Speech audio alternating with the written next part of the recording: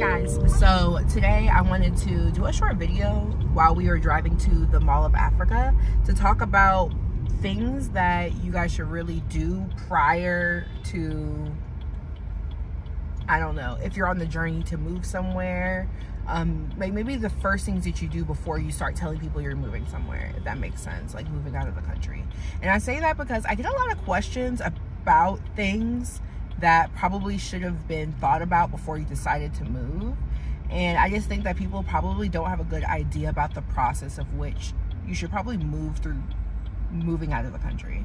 It's not like you decide you're gonna move somewhere and then you immediately jump and start doing the paperwork and it moves like that. That's not how it goes. There's actually like a lot of incremental things that you should be thinking about and doing consciously before making a big decision to move and like doing your application.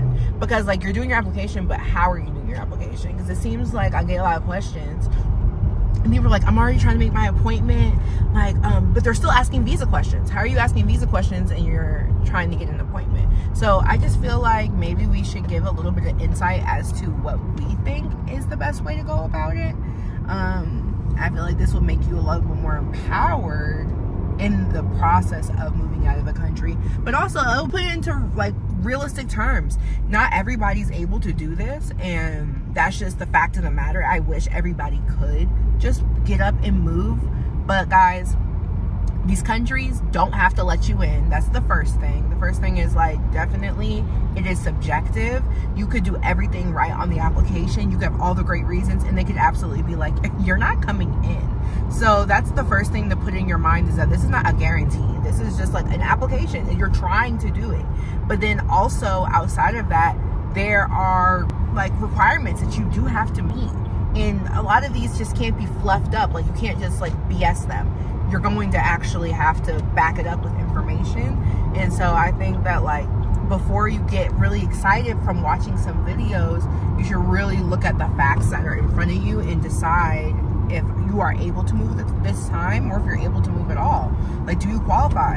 And if not, I know you may love and want to come to like South Africa or somewhere, but maybe you may have to change the place that you're going. So like the first thing that we would say, well, the first thing Jalen would say is, what's the first thing that somebody should do?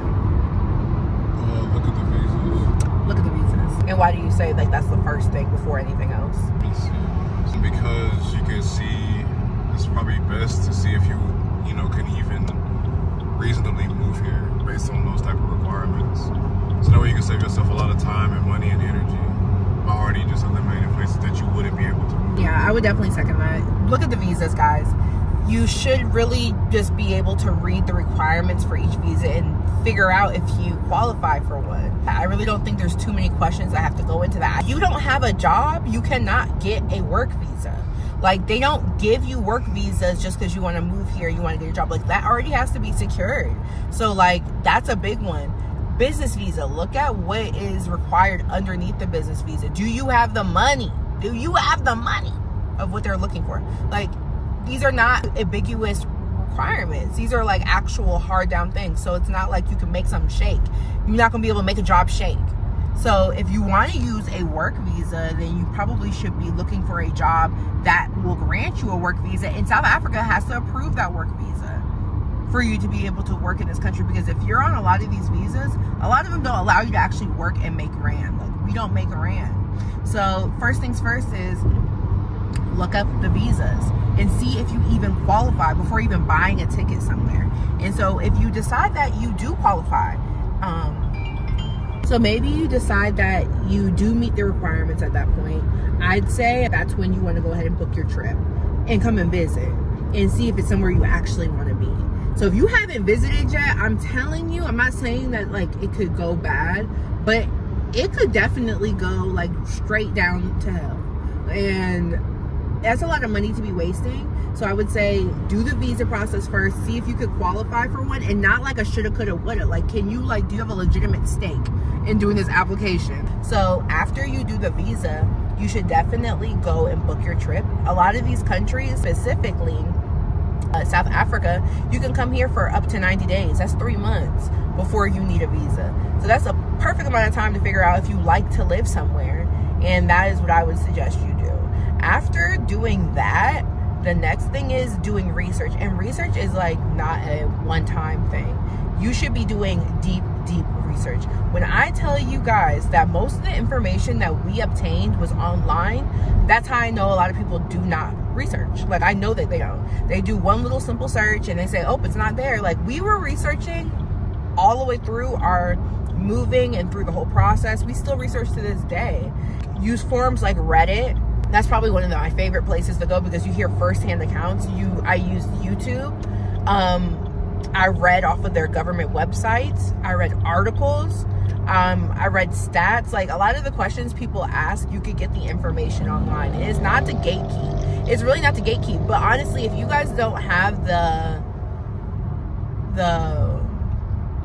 qualities that you need to be able to be successful here, it's gonna be difficult.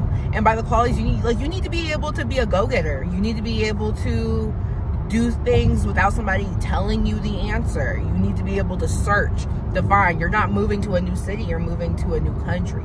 So I say, like, you need to have those type of skills. So if you're not a researcher, you don't like to research, you don't like to, I'm not saying that moving here would be hard, but I think it may be, because like, this is a whole new place, and if you're expecting the information just to be sitting there for you, it's not going to be, and I think your life might be difficult. So I think the next thing that you should be doing is just research, deep research the different areas. We were watching driving tours of Johannesburg, of Sandton, of Midrand, of Pretoria. We would read different articles, we'd read statistics, we would compare notes for different prices of things. We would check the car market, we checked the home market. We really did everything that we could. We went and tried to find different furniture places online while we were in America to see what the prices of things were. And so that gave us a more holistic view of what we were getting into. So you need to be willing to search for the truth and search for the answers and not expect the answers to be there, and be willing to do a lot to get to the answers. And if you're not willing to do that now, then I think you're gonna have a hard time then. What would you say is something to do after would you say research? After they book a ticket and visit? Yeah. Research? I would say that those are the main things, but also I would really look at the cost of living. Which it could go into research, the cost of living, but like, I'm being serious. Like, look at what the money you make and look at that. Budgeting is probably better. Okay, so maybe budget. So a better thing to say is what? I'll let you say it. What, budgeting? Yeah. That's all I'll say. Get a budget together and get a very intricate budget together. So not only are you doing housing and food, you're doing gas, you're doing how much spending money do you want to have, how much going out money do you want to have, going out to eat money, money for your bills back home and the new bills here. Factor in internet, insurance, if you have a car note, if you're renting a car, how much that's going to be.